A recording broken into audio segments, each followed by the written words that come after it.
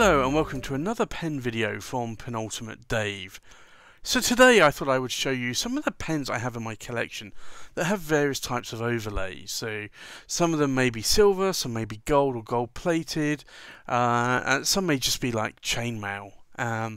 So these are all Viscontis that I own, and we have 6 here at the moment, so I'll go from left to right. But we have a lovely watermark, and this is certainly one of my favourites, where it's such a lovely overlay of a pen, and this one's inked up with, at the moment, with Pilot Iroshizuku Yuyaki. And you can actually see here, if I rotate the pen, you can actually see like various cutouts in the material, and they are actually a V for Visconti. At least that's the idea of it anyway. But the watermark comes in this is a solid silver with a palladium plating of what Visconti say is 0.3 microns, which is obviously going to be fairly thin when you're talking about microns, but I guess in the grand scheme of things, 0.3 microns is supposed to be quite a thick coating. And the idea behind that is to stop the silver-like effect tarnishing. So it's actually plated with palladium, and that way then you don't have to get a tarnishing cloth and keep trying to sort of clean the pen up like you would with other like silver or other types of like brass and copper and things like that. So this is a very nice pen. Comes with a 23 carat palladium nib. This one I actually have is a medium nib. I'll zoom in a little bit here.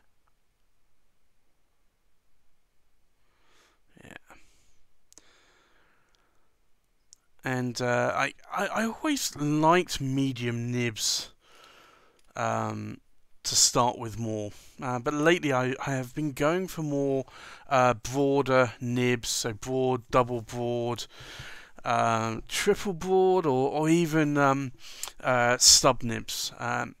So here's the next one that I was going to show you, which I have shown off before, and this is the Visconti Camelot.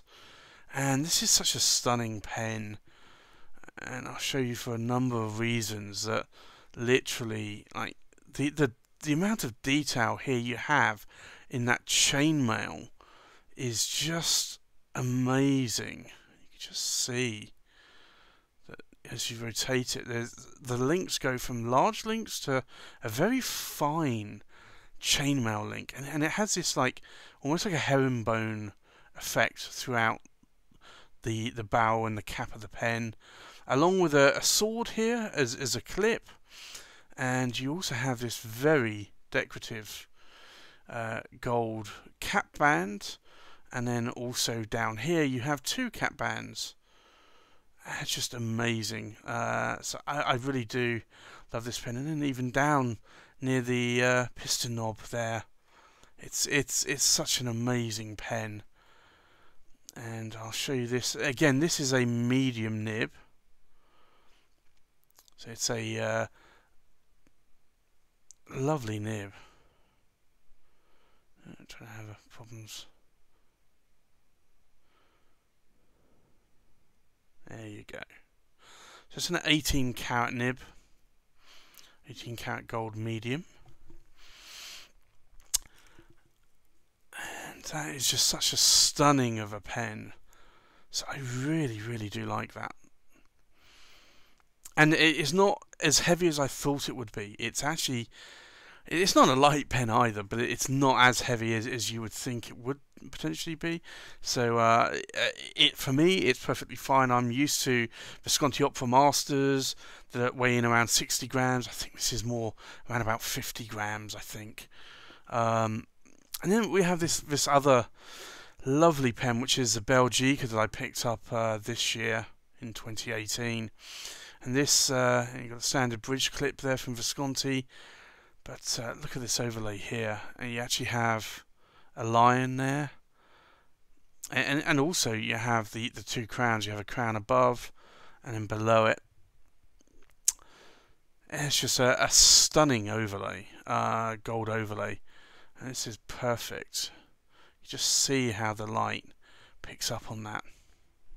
It's just amazing. And if I unscrew this one has an 18 carat broad nib, and that broad nib actually is more like a double broad. So, but you can just see sort of, you know, the name Belgica there, and that's a limited edition number. It's a really, really nice pen. So I do like my overlays. I have to admit, I am a fan of overlays. I never thought I would be, but I am. It's and then there's also this Ecstasy d'Aude, and this is a very special pen from Visconti. So the idea is that basically you have this like crown here, and you put some like fluff material in here, and what you do is you unscrew the end cap here, and then you unscrew this bit as well, and literally what you do is inside there you actually put some scented perfume, and what you do is you then dab this in, get the perfume, and then you dab it in one of these holes here, and that will then really sort of put the perfume onto some fluff in there and make the pen smell. That's the idea. It's a wonderful idea, but to be honest, I would have preferred if they had actually made this a piston filler pen, because this pen itself, I'll show you in a moment, but here's the nib on it.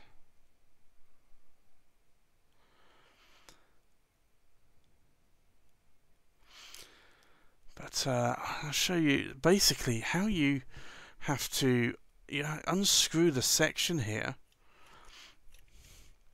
and it is a piston filler, or a pneumatic type filler, but it doesn't hold a lot. So as you can see in terms of my finger, like it's really less than 0.6 milliliters, I would say. So it's it will drink pretty quickly, unfortunately, but it is a lovely pen, and I do love it.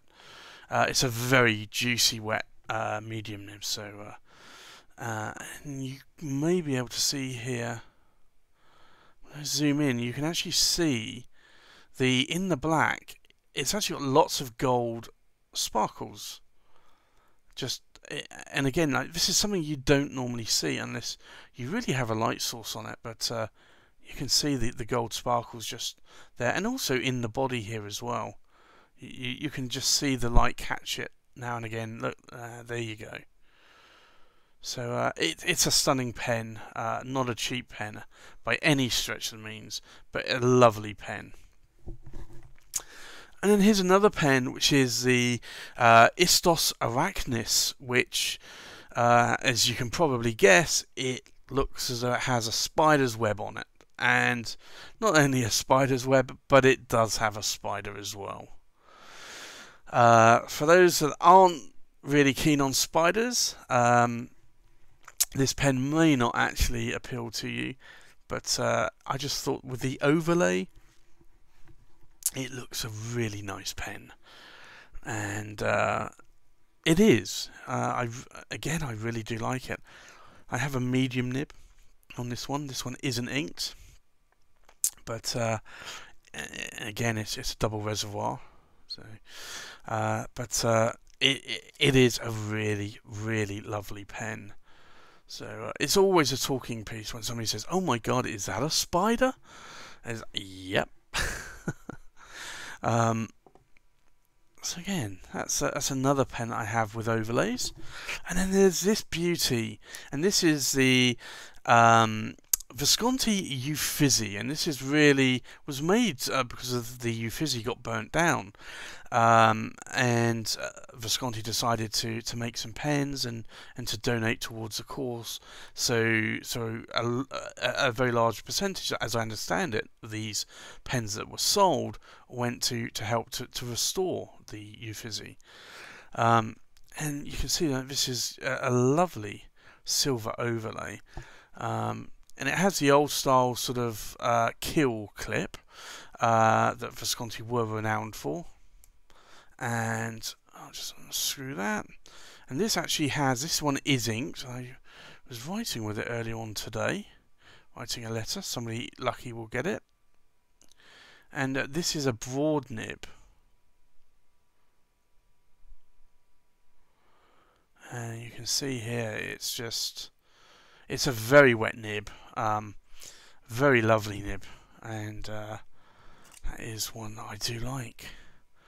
So again, that's a really, really lovely overlay of a pen, and I love the sort of like the green flaked sort of cracked ice that's in the body of the and in the cap as well of the pen. It's just very, very nice in that sort of sense.